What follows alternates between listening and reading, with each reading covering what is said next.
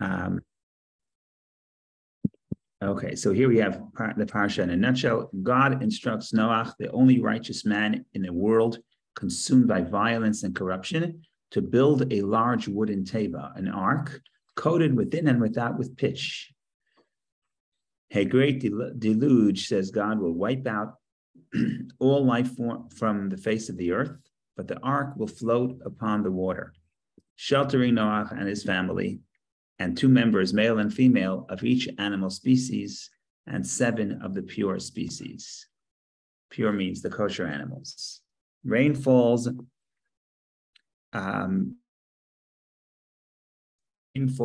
40 days and nights, and the waters chum for 150 days more before calming and beginning to recede. The ark settles on Mount Ararat, and Noach dispatches a raven and then a series of doves to see if the waters were abated from the face of the earth. When the ground dries completely, exactly 1 solar year, 365 days after the onset of the flood, God commands Noach to exit the teva, the ark, and repopulate the earth. Give me just one moment, please. Somebody's asking for the link.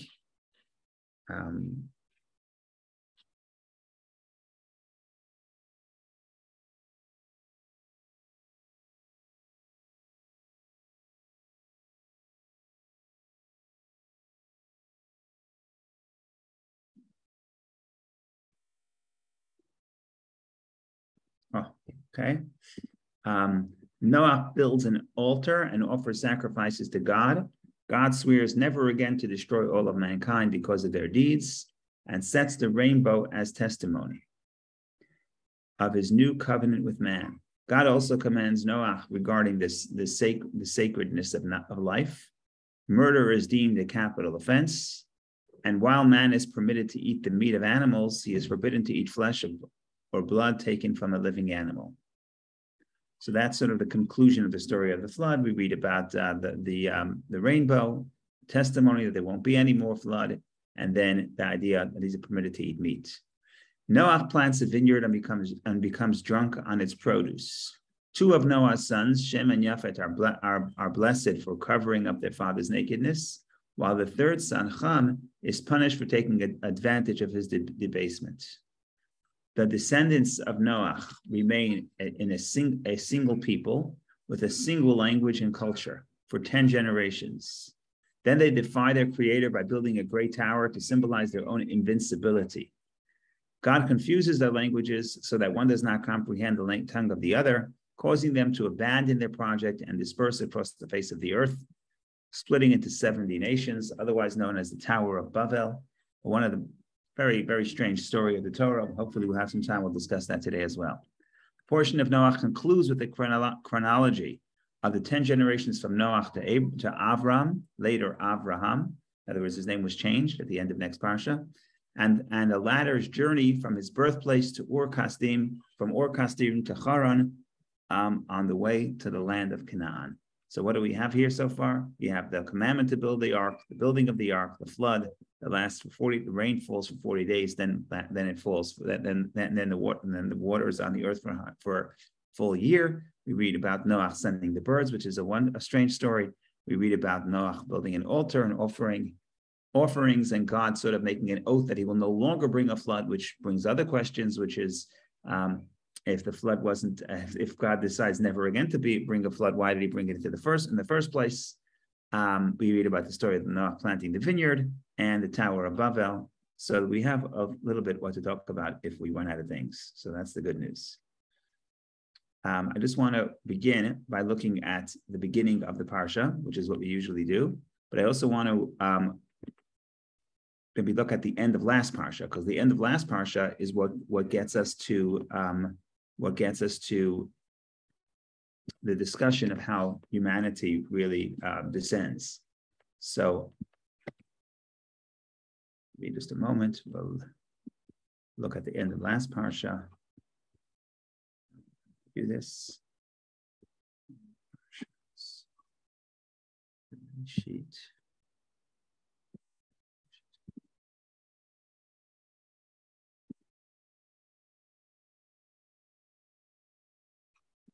Okay, so this is last week's parsha. The end of the end of the portion of Bereshit of Genesis.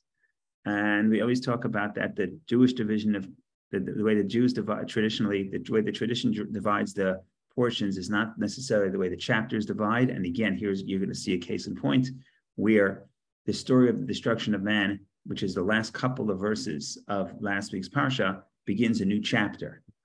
The way the Jews divide it, no, that's all last week, and this week starts with the mention of Noach. So we'll point it out, maybe. We'll see. So Genesis chapter 6. And it came to pass when man commenced to multiply upon the face of the earth, and daughters were born to them, that the sons of the nobles saw the daughters of man when they were beautifying themselves, and they took for themselves wives from whomever they chose. Rashi says, taking from whoever they chose is basically abducting other people's wives, and that's the beginning of the corruption. And the Lord said, let my spirit not quarrel forever concerning man, because he is also flesh, and his days shall be 120 years. According to Rashi, what that means is that God says he's going to wait 120 years to see if humanity could shape up. If not, there will be destruction. The Nephilim, which is the giants, were on the earth in those days, and also afterward, when the sons of the nobles would come to the daughters of man, and they would bear to them for them, they are the mighty men who were of old, the men of renown. And the Lord saw that the evil of man was great in the earth, and every imagination of his heart was only evil all the time. And the Lord regretted that he had made man upon the earth, and he became grieved in his heart. And the Lord said, I will blot out man, whom I created from upon the face of the earth, from man to cattle to creeping thing, to the fowl of the heavens, for I regret that I made them. Which is an astonishing statement. It almost sounds like heretical. How does God regret? We regret because when we do something, we don't realize the consequences of our actions, so we regret. But what is it? How could you say God regrets? So there's a fascinating Rashi which I want to point out. It's a very interesting Rashi, and Rashi talks about a conversation between a heretic and one of the Talmudic sages. So let's read that. Okay. And he became grieved. So God was saddened. Again, why is God sad? Because of what he did. I'm sad because I make a mistake. But God should know the consequences of his actions. So why is God sad? And says Rashi as follows, and he became grieved. Hebrew vayitatsev. He mourned over the destruction of his handiwork. According to the second view, vayitatsev refers to God. Okay. The king is saddened, ne'etzav, over his son. So that, in other words, we're talking about the word atsev, saddened. Fine.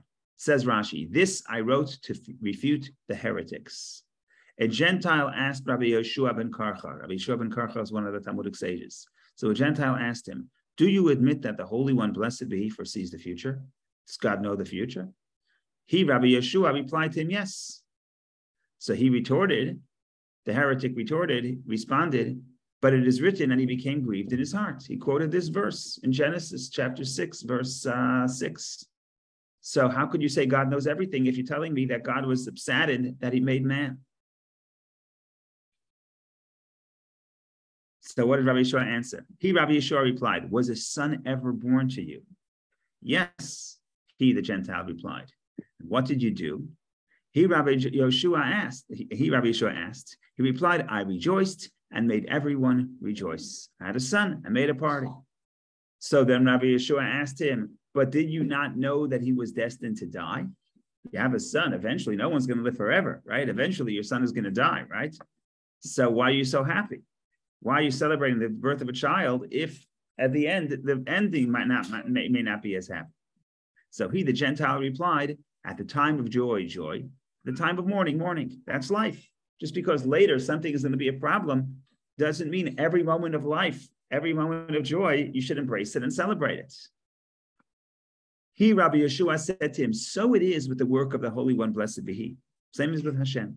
Even though it was revealed before him that they would ultimately sin and he would destroy them, he did not refrain from creating them for the sake of the righteous men who were destined to arise from them. That's from the Genesis Rabbah. So it's a beautiful metaphor, right? So in other words, when the verse says that God regretted and he was saddened by his actions that he created a human being, that is not, on the surface, it seems like that's a theological problem, because how could God not predict the future? No, God predicts the future. So but at the moment of joy is joy.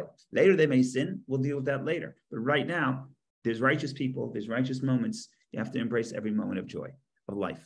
So that's what the question of how God was saddened by what happened, or he seems like he was surprised. But then there's a very beautiful verse at the end of, so verse 7 is, again, God says, I'm going to wipe everything out. Verse 8 is a beautiful verse. But Noach found favor in the eyes of the Lord. Okay? So already last week, I didn't share it. Okay, I have to share it. Already last week, when you read these terrible verses of verse 5 and 6 and 7, that God wants to destroy everything, you get to verse 8, and it says, Noach found favor in the eyes of the Lord. So you already have a hint of positivity to come. That was the last sentence of last week's parsha. Now we're going to jump to the first sentence of this week's parsha. New parsha. Like I said, the division of chapters, which was not the Jewish division, continues this story. Because, we're talking about Noah, so we're going to continue. No, but the Jewish division is, no, last week was last week, this week is different. This week it's two different stories. And why that's important, I'm going to try to point it out in a minute. Comes this week's parsha. These are the generations of Noah. Noah was a righteous man. He was perfect in his generations. Noah walked with God. Okay. Introducing Noah. This is what happened with Noach. These are the generations with Noach. He's a perfect man. He's complete in his generations. Everyone knows what that, the famous Talmudic dispute of what that means, but we'll leave that alone for right now. And then Noach had 3 sons, and then everything comes corrupt, and etc. And God tells Noach, I want to bring a flood, build an ark. Okay. What's the point here? What is the point here? The last verse of Noach found favor in the eyes of the Lord. What is it doing in last week's parsha? Shouldn't verse 8 and 9 be in the same parsha? We're talking about how great Noach is. So say Noach found favor in the eyes of the Lord. And then you say Noach was a righteous man, complete in his generations. So in other words, we're talking about Noach. You're praising Noach, put it all together. No. Last week we talk about Noach was found favor in the eyes of the Lord. That's all we say about Noach. And then this parsha, we say, Noach was a perfect man, was a righteous man, perfect in his generations. In other words, it's introducing sort of a new story. Why the division is the first question we want to ask. And I'm not just asking it as a technicality, but I'm going to try to show how that really division really influences how we think about the world in general. The world pre-flood and post-flood. So let's talk about this for a second. What does it mean Noach found favor in the eyes of God? Finding favor. What does finding favor mean? When you have favor, let's say favoritism, or when you favor, it's almost like it's hard to quantify. It's not something that is objective. It's much more subjective. It's something that's considered beautiful to you. Beauty is in the eyes of the beholder. It's not something that the person did. So if you want to compare the last verse of last week's parsha and the first verse of this week's parsha, last week's parsha says, Noach found favor in the eyes of God. Wonderful. What did he do? What did he do to earn it? Doesn't say. It's the perspective of Hashem. Hashem finds favor. Hashem likes Noach. Okay. What does it say in this week's parsha? It talks about what Noach did on his own. It doesn't talk about the gift that God gave him. It talks about what Noach, it doesn't talk about the gift that God gave him, how he found favor in the eyes of God, but we talk about what Noach did on his own. He was a righteous man, perfect in his generations. He walked with God. Okay. So now I ask you, how come the Christians were wrong to divide, to put them all together, to put chapter 6 and put all the stories of Noach in one, which is what they did? We say no. Stop what seems to be a middle, right? Seems to be a middle. We're stopping in the middle of the story of Noach. We just introduced Noach last week's parsha in verse 8, and we say Noach found favor in the eyes of God. And then we say, stop. New verse, new parsha. Logically, you may think it's chapter 6, verse 9. It's just the middle of a chapter. No, because verse 9, these are the generations of Noach. Noach is a righteous man, is a new Noach. It's a new discussion. We're not talking about the gift that Noach gets from above, that God likes him for whatever reason. But we're emphasizing what Noach did. We're emphasizing the human effort. Okay? So we have to divide it. But what's really happening here is that there's a greater story. And if you think about this for a second, it's very strange. God created the world. The human being really had no input in creation. When was human being created? He wasn't created day 1. He was created day 6. And the Talmud makes the point that the human being was created after everything else. When the human being was created, everything in the world was already prepared. And the Talmud brings a metaphor that if you have a guest, when are you going to invite the guest? You have Thanksgiving's coming up soon. So when are you going to invite the guest? Well, I don't know how they do it for Thanksgiving. But you're not going to invite the guest to prepare the food, to go shopping and to go preparing. You invite the guest to come when everything is prepared. So Adam and Eve arriving on the scene on the sixth day of creation, Friday afternoon, everything is done. And Rashi quotes the Medrash, which uses the metaphor, Hakol Muchan L'Suda, everything is ready for the meal. Everything is ready. Beautiful. What does man do? What is man's participation? Zero. Okay. What happens? You give man a gift of the world. What does he do? If he didn't work for it, the world becomes corrupt. The world is destroyed. Why? Man did not participate. God created the world and man destroys it. So what's really happening here in the second portion of the Torah, it's almost like, okay, let's do it again. But this time, man is involved in the recreation of the world. God tells Noach, make an ark, and you have to build the ark, and you have to collect the animals, and you have to feed them. Right? God could have just sent a pandemic and wiped out all the bad guys. No. The point here is to see what we have to get Noach involved in the process of saving and then ultimately rebuilding the world. And when humanity gets involved in building the project, then the project is so much more valuable to it. And therefore, at least some people say, okay, we have to preserve this. We care about this project. It wasn't gifted to us. If it's gifted to you, okay, your kid gets a gift. He doesn't want to destroy it. But if he earned it, no, it's much more precious. If it was involved through the child's own effort, then the child or the person or the adult in this case is going to say, okay, you have to be much more careful because what is gifted, you can lose. What is earned, you have skin in the game. You're much more invested. And that's essentially what's happening here. The whole Bereshit, the whole last week's portion, culminating in Noach found favor in the eyes of God, which has nothing to do with what Noach did. It was the gifts he got.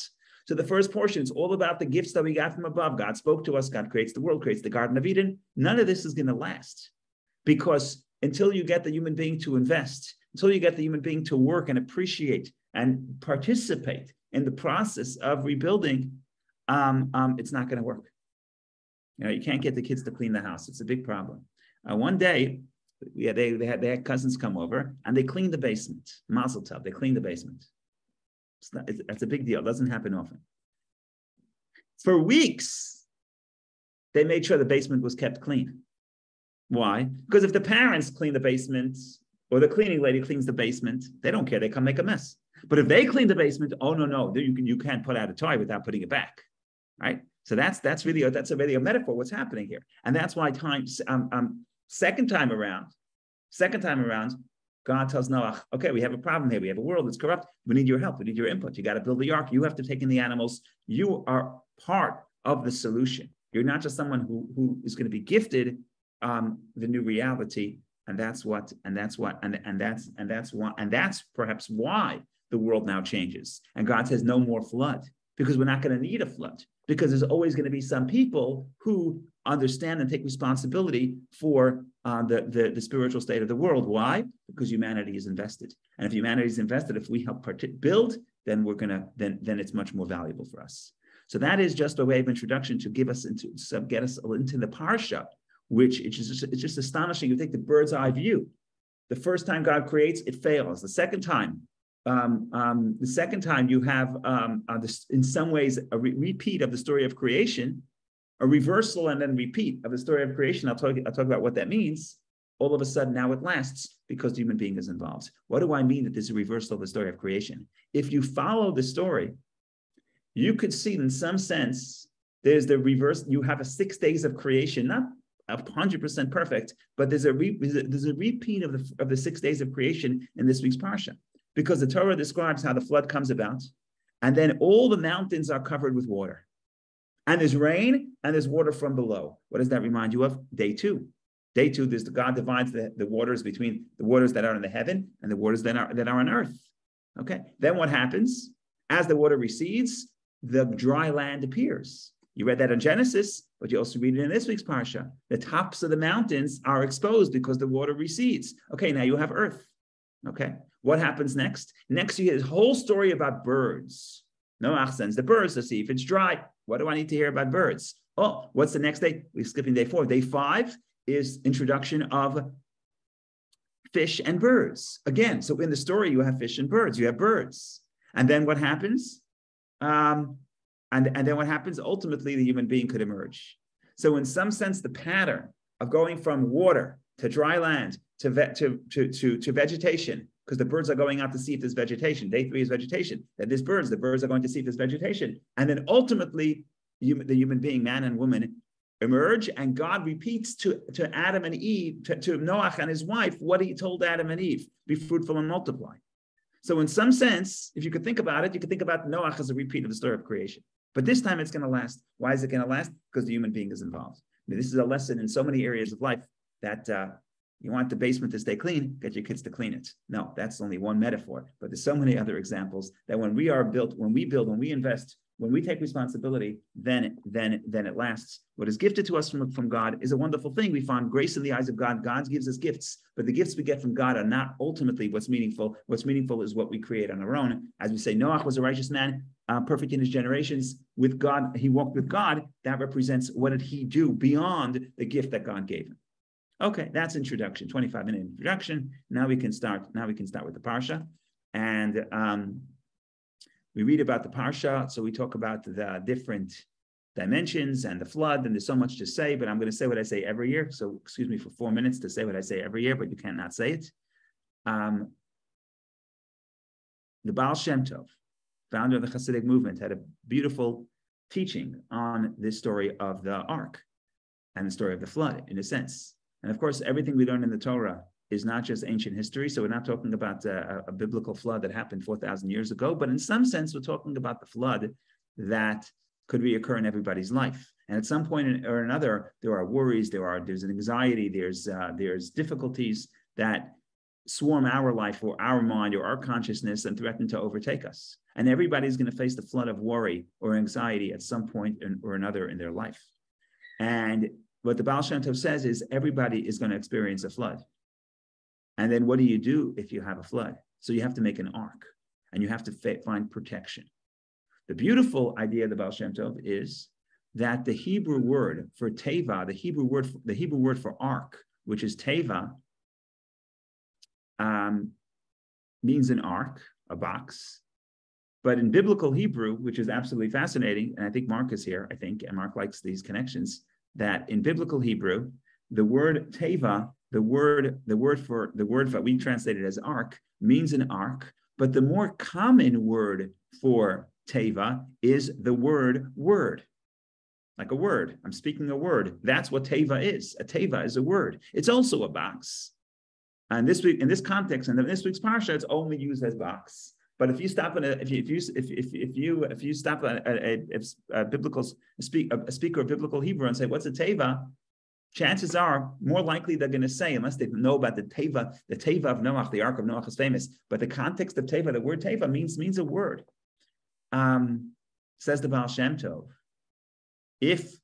because everybody is going to experience a flood in their life, because there's worries, because there are thoughts that keep coming at you, what you have to do is do what God tells Noach. You have to enter the ark. But instead of enter the ark, what the verse says is enter the word. What does it mean, enter the word? Enter the words of prayer and Torah study. And every day you have to enter the ark because you have to create a haven, a spiritual haven, an anchor, a psychological space where you're reconnected to spirituality and to God and to faith. And that's your ark and that's your haven. And once you do that, you're not supposed to stay in the ark the entire day, right? A lot of the story, by the way, we don't think about this because we're always talking about the first half of the story, but a lot of the story is, how do you get out of the ark? And the Baal Shem Tov said, just like there's a commandment to enter the ark, which is every day to create space, especially in the beginning of the day, start the day by entering the protective haven of words of prayer, words of Torah study. There's also a commandment later in the parsha, Seimin HaTeva, emerge from the ark. You can't lock yourself all day in a room and study and pray, but you have to go out to the world and affect the world. So both of those are important. But when you go into the ark, then you have a space that connects you to holiness, to God. And then when you go out of the ark is go out of the ark, the flood is no longer there. The flood is no longer threatening because you're anchored in your connection to Hashem. So that's the beautiful interpretation of the Baal Shem Tov, and that is every day we have to enter the ark, which is enter the words of prayer and Torah study, because that protects us from our internal and external, the floods, the worries, the difficulties, either they're objective or subjective, real or imagined, real problems or just worries about problems. But whatever the case is, they're all included in the waters of the flood that seek to drown us. And what we have to do is we have to find time every day to enter those words of prayer and study, to enter the ark, and then we could emerge from the ark. That's a beautiful interpretation. That itself is enough to celebrate. We can think about it and go home, and it's going to change our life. Then you have an additional interpretation. So 2 generations later, the disciple of the Baal Shem Tov was the Maggid of Mezrich, and the Maggid himself had, Baal Shem Tov had many students, and the Maggid had many students. One of the students of but after the Baal Shem Tov passed, the Maggid there was still one leader to the Hasidic movement, and all the great Hasidic masters studied and received Torah from the Maggid. After the Maggid passed away, then the Hasidic movement sort of breaks out into many, many branches. And one of the branches is, of course, the Chabad Hasidism. And the founder of the Chabad Hasidism is Rabbi Shneur Zalman, and of the Liadi, author of the Tanya. And he wrote a book called Torah Or, which is commentary on the Torah. And when he explains this week's parsha, beautiful, beautiful discourse, he quotes the Baal Shem Tov in a sense. You have to enter the words of Torah and prayer, yes, okay. And then he adds a very powerful dimension. He says, it's not just that when we enter the ark, we are protecting ourselves from the waters of the flood. So we enter this words of Torah and prayer, it's here to protect us from all our worries. Because then I'd say, I'd rather have no worries, right? God, why does God create the worries? To drown me, and then I need an ark, so I shouldn't drown. Says the Alter Rebbe a beautiful concept. He says, look, if you look carefully at the verses, and there's one verse in particular that he points out, which I want to show you because it's so beautiful.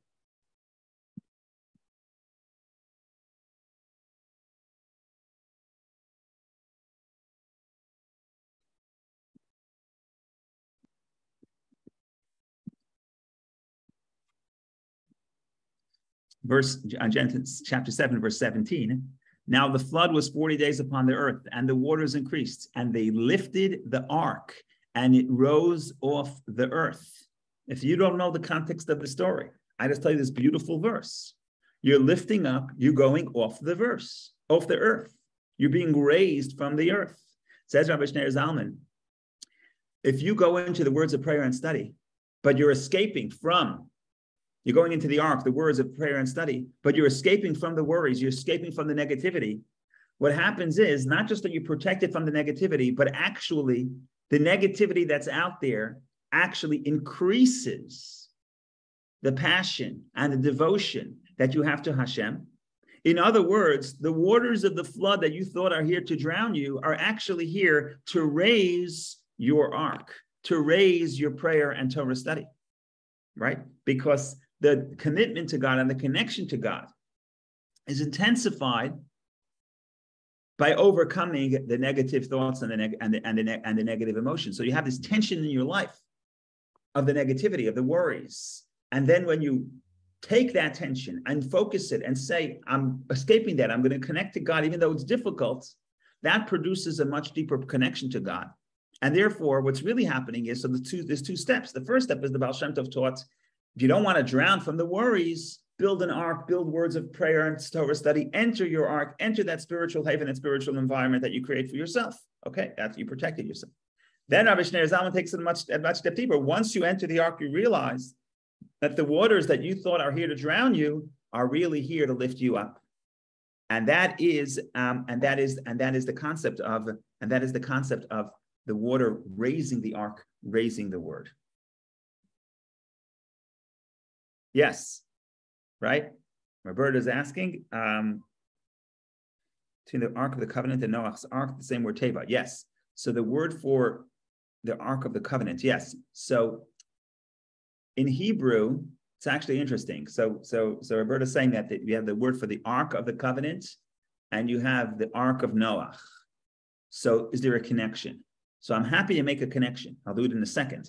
But it so happens to be that in biblical Hebrew, it's not called the same thing. Because like I said, the Ark, the word teva for an ark is not the common word. A teva is usually word. We found a way to say teva is also a box. Teva can also be a box. So in Hebrew, you have the teva of Noach, and then you have the Aron Brit Hashem, the Ark of the Covenant, two different words. Teva is not for Noach, and Aron is for the Ark. In English, it's the same.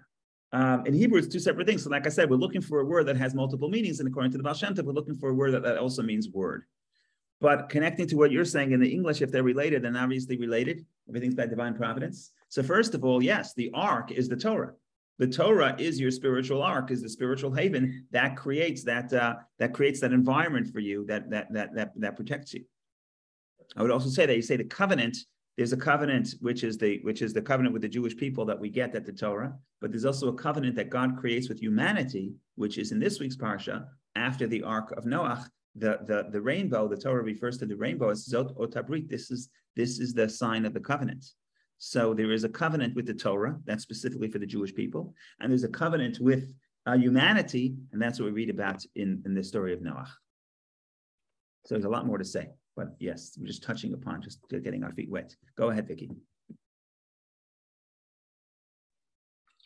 Thank you, Rabbi. My question was about the metaphor for the ark. The first metaphor that was brought up by founder of Hasidic movement, right? There was not raising, protecting, right? Protecting. When you said the additional metaphor, the first metaphor that comes to mind is also navigating. So not only protecting, not only raising, but as far as the location of the ark, did we land at the same place? Or is it actually helping navigate? Does anybody talk about that? That's a good question. We talk about how high the ark went. The ark went above all the mountains. I believe it raised 15 cubits over the mountains. 15 is significant. Letters of Hashem's name, Yud Hey. We can talk about that if you want. I haven't seen much more on that, specifically on this topic, but we again, not everything is spelled out. So give space for us to participate, right? Not everything can be handed down. Some of it we have to figure out on our own. That's part of the story here. So I think you could think about raising higher than all the mountains. How high it raised is 15. I don't know if the navigation was the point, because we're not, navigation is more like breadth. Where do you want to go on Earth? We're referring to, I think, at least in this context, how high you can go off the earth, how close you can come to Hashem, right? What the Baal Shem Tov would call dveikut, cleaving to God.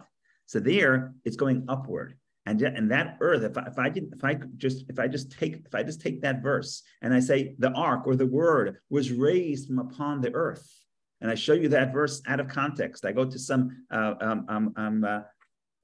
spiritual seeker in the East, and I say, "Isn't this a beautiful verse?" To say, "Yeah, wow, we're getting raised from the earth." And we're coming close to God. I say, yeah, and how do you do that? They say, oh, we go to a monastery, we lock the doors for 13 years. But what the Baal Shem Tov, what the Alter Rebbe is saying, you know how you get close to God? When there's the water seeking to drown you, and you can find it within yourself to create that haven, then when you finally got away from the worry and you focused on words of prayer and study, now you appreciate that connection to God so much more. Now you're lifted up from the ground. And without going too far, Rabbi Shneur Zalman there says that there's a big mistake amongst his students, because his students thought that the people that study Torah all day, they could be more mystical and spiritual, and they could pray with greater passion. And he said, no. He said the people who are out in the world doing business and doing commerce, and all week they're distant, they could pray on Shabbat with a much greater intensity than the people who never left the study hall. Why? Because they have more flood, they have more worry. And the more water you have in your life, the higher your ark will be raised, which is actually so counterintuitive, and it's actually beautiful. I would never expect Rabbi Shneur Zalman to say that. The more worry you have during the week, the more you can enjoy Shabbat. The more worry you have during the day, the more if you do this right, you have to enter the ark, which is an avodah, it's a service to block everything out, build a space and say, I'm putting everything aside, and right now I'm focusing only on my connection to God for this 10 seconds or 30 seconds or 60 seconds. If you can go into that psychological space, then you're going to go in there with so much more intensity because you need it more. And you're running away from the distance, so you appreciate the serenity of the moment and you appreciate the connection to God in a much deeper way. So I'm not saying it's easy to enter the ark, but if you can get into the ark, your ark is going to be raised. And it's going to be raised higher than the person who never really had to go into the ark because there was no waters, not that the waters coming to drown him weren't that much. It was just a little bit of flood on the ground, right? There's no tsunami. Yeah, tsunami is you have the people who like to surf. So there's a whole thing. They chase the waves. I said, me chase the waves. I run away from the waves. Here's a little bit wave. I run for my life. No, but some people, if you know how to ride the wave, you chase the wave because you understand the bigger the wave, the higher you go. So I'm not saying we should worry. We should chase trouble and chase worries and chase anxiety. That will be a mistake. But if they catch you, learn to ride the wave. Understand, make yourself an ark and ride the wave, and then it will lift you higher than the guy who never saw the wave. So that right. is, that's a little bit about that metaphor, yeah. So that's why the people who go back to the world will appreciate the navigation system to navigate, not only race, because right. You appreciate when you're raised, but you also, when you go into the world, you will appreciate. I think the navigation is a separate skill. When I'm in the world, I'm in a separate skill. Now I have to move. To the breath, not up and down, but I have to go sort of horizontal, and that's a different skill. That's an earth skill. The water is connected to the heaven. Even the word shamayim is shamayim. There's water. Water is a way of covering over the earth, sort of covering the distinctions. In general, in Kabbalah, water, even the second verse of the Torah, the Spirit of God is above the water. When you see water, you don't see creation. You see the overarching light. So when we talk about water, it's about the connection to Hashem. Once you have that, you come off the earth. Now you have to navigate the earth. But then you need some navigation system. You need Abraham. You need Noach. Noach doesn't do such a great job of coming back. Abraham does a better job. Okay, so there's a lot more to say about that. But yeah, I think that's a separate skill. But still, the connection to Hashem helps in that. Yes, of course.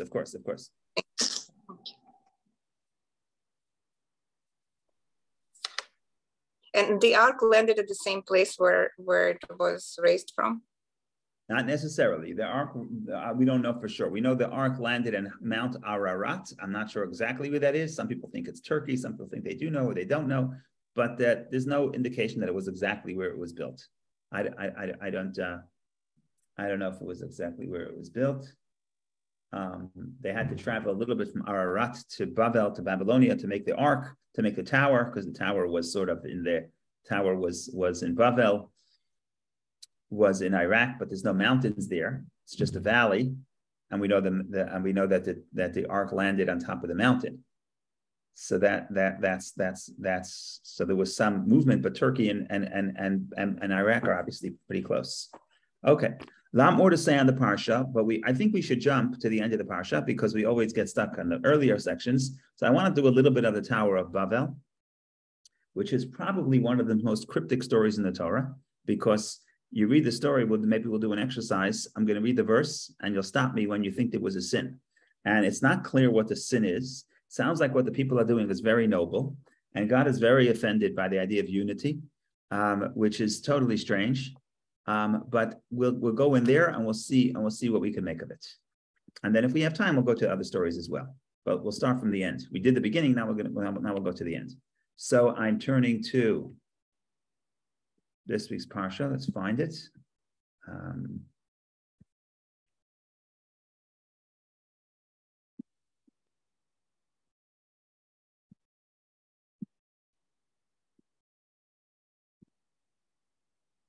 Okay, seventh reading, Genesis chapter 11. Okay, I'm going to read it. We'll see what happens. Tell me if you could see any sin here. Now the entire earth was of one language and uniform words. Dvarim achadim, one words. Maybe means one language. And it came to pass when they traveled from the east that they found a valley in the land of Shinar and settled there. And they said to one another, "Come, let us make bricks and fire them thoroughly." So the bricks were to them for stones, and the clay was to them for mortar. And they said, come, let us build ourselves a city and a tower with its top on the heavens, and let us make ourselves a name, lest we become scattered upon the face of the earth. If you have a big tower and everyone knows the tower and the tower has a good name, no one's going to want to scatter. Everyone will live together. Seems to me that living together is a noble idea. And the Lord descended, verse 5, and the Lord descended. And the Lord descended to see the city and the tower that the sons of man have built. And the Lord said, lo, they are one people, and they all have one language. And this is what they have commenced to do. Now, will it not be withheld from them all that they have planned to do? Oh, they're united. Now they're powerful. Now they can do whatever they want to do. Terrible. We have to stop the plan right away. What happened? So come, let us descend and confuse their language so that one will not understand the language of his companion. And the Lord scattered from there upon the face of the entire earth, and they ceased building the city. Therefore, he named it Babel, for there the Lord confused. The word Babel, livlol, balal, is to mix up, to confuse. There the Lord confused the language of the entire earth, and from there the Lord scattered them upon the face of the entire earth. That is the strange story of the Tower of Babel.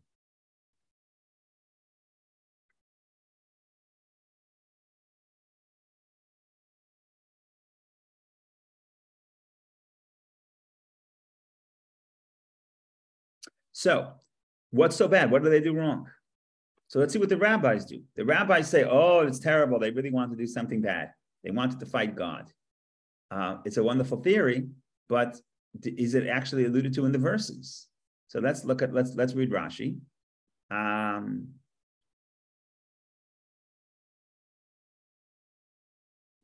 Where is it? Oh, let's read the first Rashi. So now the entire earth was one language and uniform words. One language, the holy tongue. They all spoke Hebrew. Okay. Uniform words. They came with one scheme and said, he has no right to select for himself the upper regions, meaning God has no right to keep the heavens for himself. Let us ascend to the sky and wage war with him. Okay. So that's what the rabbis say. The rabbis say that, yes, it doesn't say so explicit in the verse, but why was God so offended that people are making a tower? So the rabbis say, oh, no, make no mistake. This is not an innocent tower. It's not like they had not enough place to live, so they have to build a tower. It's because the city is too dense and they want to make use of the air rights. No, they are here to battle with God. That's the first interpretation. Another explanation, they spoke against the sole one of the world, meaning they spoke against God. Another explanation of Dvarim Achadim, other editions read Dvarim Chadim, sharp words. They said, once every 1,656 years, the sky totters as it did in the time of the flood. Come and let us make support for it. Okay, the skies are going to fall every 1,600 years. There's a flood, so we're going to make a building, a tower, and we're going to support the sky. Now, it could be literal. They're going to support the sky. It could mean we'll have a place to run if the flood comes. We'll go really high in the mountain. Whatever the case is, these are the two interpretations. But what you see what's happening here is the rabbis are struggling to find the sin in the story. So they add the backstory, but the backstory is not written in the story. It's true. I mean, that's the tradition. It's true. But the Torah does not write it. If the Torah would want us to think that if this was the whole story, the Torah should write it. We want to look at the way the Torah writes the story, and could you see from the story itself their sin or the problem with what they did? And that we can't see the problem explicitly. So that's part of the issue. Why does the Torah sort of hide the reason and why does the Torah not identify clearly what their sin was? Presumably, the purpose of the story is that we learn from the sin. But if the story is not written explicitly, if the sin is not written explicitly, how could we learn from the story? Okay. So one interesting interpretation is as follows.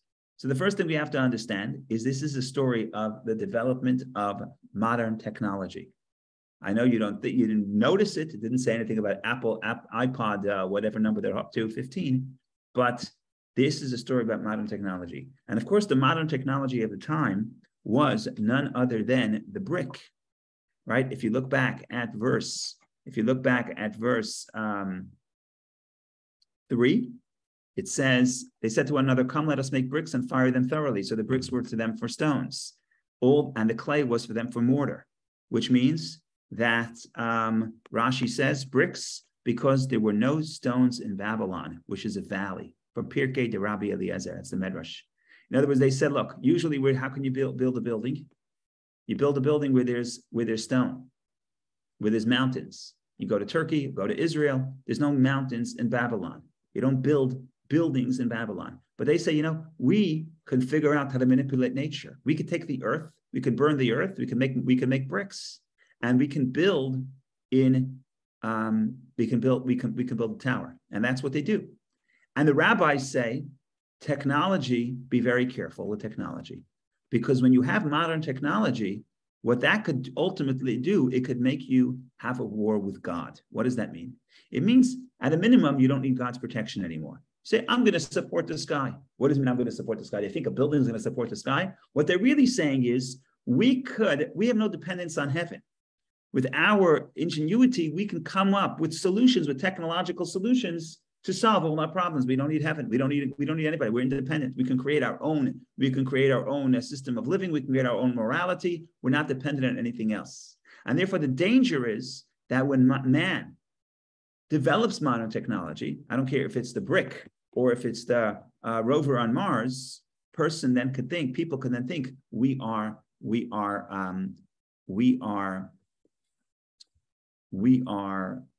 like God.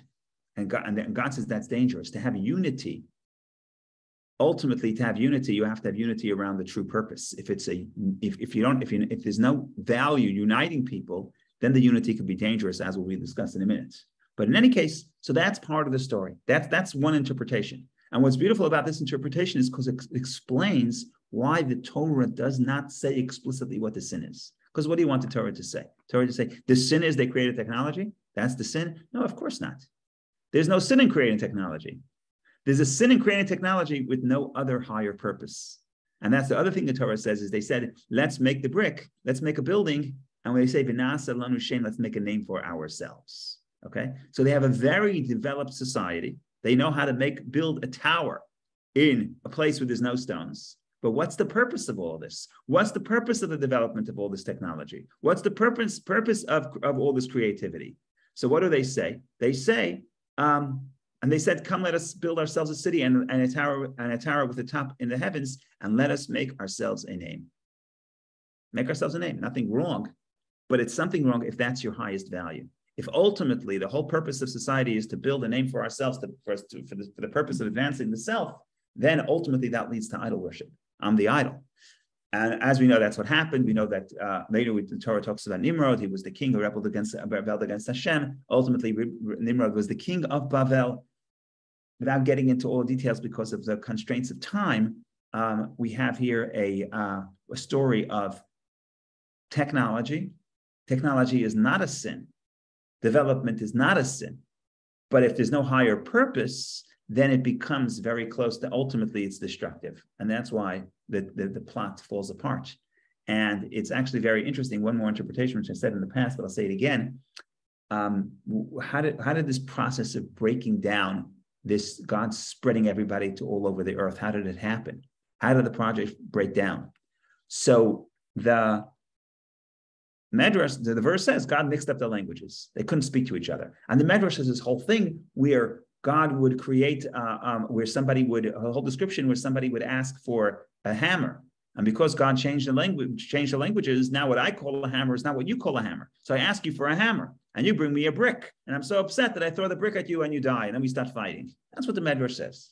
Now, the question is the Medrash literal or not is another story. But here's an unbelievable interpretation from our beloved commentator, the Abarbanel. Abarbanel says like this. He says, everyone spoke Hebrew. Everybody spoke Hebrew. Then they're creating modern inventions. To build a new building in Babylon, you need modern invention. You need brick, but you need many other inventions.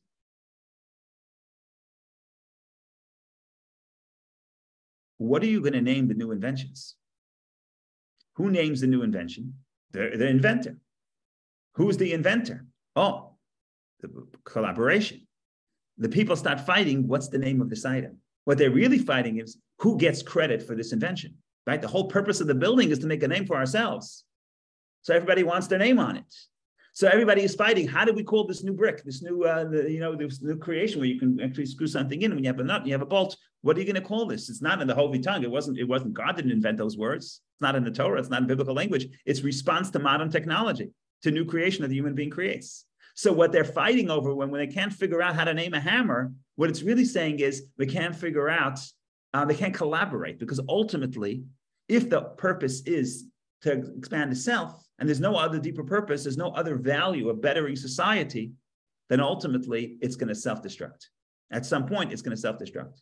So you can read it literally, you can read it figuratively, but that's really the story that what happens over here. I just want to say one more interpretation that I read. It doesn't come from a traditional source, but I'll say it anyway. I hope I'm not going to be disbarred. And they say like this. I thought it was interesting enough to think about it. You have people, what do you have in this story? You have a tower going up to heaven. And then God is nervous, and God says, now, what's the word I'm going to use? I'm going to show you this word twice. They said,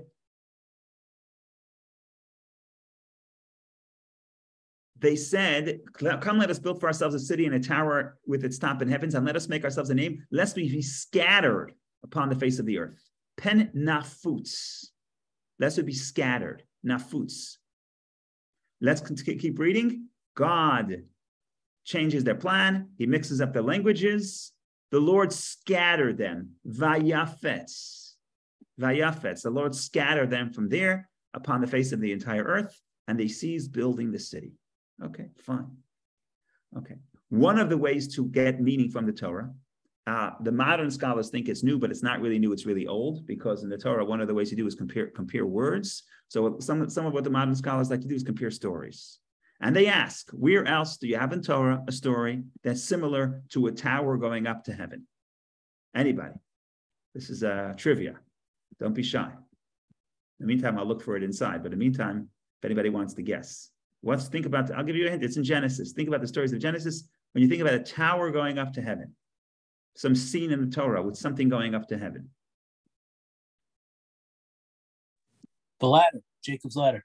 Oh, I knew we have a biblical scholar here.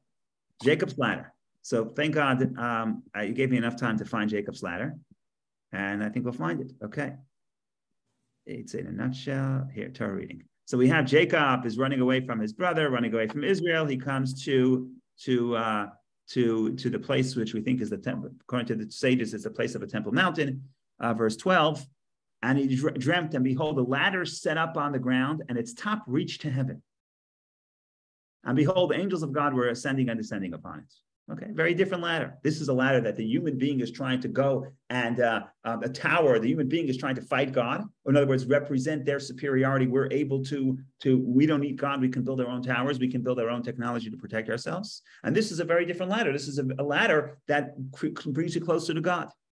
So it's the contrast. It's the similarity which highlights the contrast. Okay, what happens in the next verse? So if you're a Chabad person, you know that the Chabad anthem is what?